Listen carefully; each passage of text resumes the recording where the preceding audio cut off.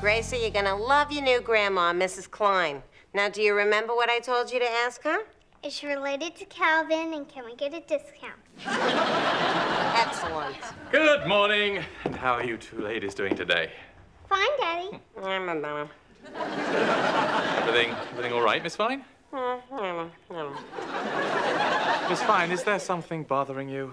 No, what could possibly be bothering me? I'm a fool and a laughingstock. I beg your pardon. Nothing. Miss Fine, you've barely spoken a word to me in 12 hours. It's beginning to scare me. I have no idea what you're talking about. I invited my mother. I'll never hear the end of it. Come on, Gracie. Miss Fine, you are not leaving this house until I know why you're so upset with me. I'm not upset with you. You're the best boss anyone could possibly ask for. Eat, trafe, and die.